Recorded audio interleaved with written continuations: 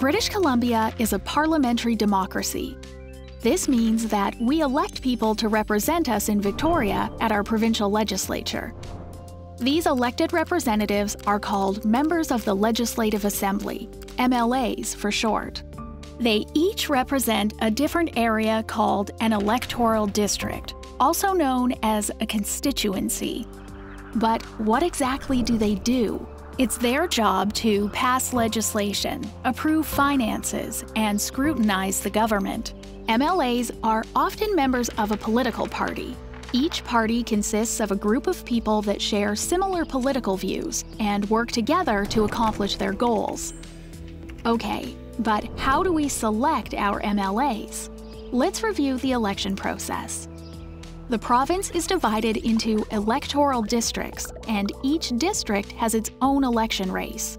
Political parties endorse individuals called candidates to represent their party in one of the electoral districts and compete for the job of MLA.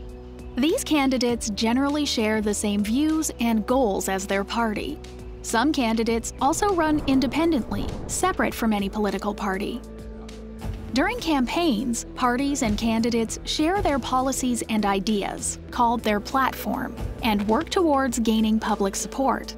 Voters choose their candidate by marking their ballot. At the end of the campaign, the votes are counted, and the winning candidates are officially elected. Now, how do we figure out who will form the government? Typically, the political party with the largest number of elected MLAs in the provincial legislature becomes the governing party, and their leader then becomes the leader of the government, the premier. However, this isn't always what happens. In our system of parliamentary democracy, governments must be supported by a majority of members in the Legislative Assembly. A majority government results when one political party wins more than half of all seats in the Assembly, whereas a minority government occurs when a governing party wins less than half of the seats but is able to maintain the support of a majority of the MLAs.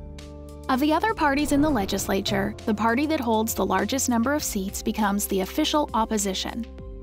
By now, you should have a pretty good idea of how parliamentary democracy works in BC.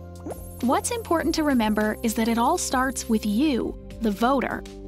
Each vote counts, and each district matters in the makeup of the future government, which is why participating in elections is so important.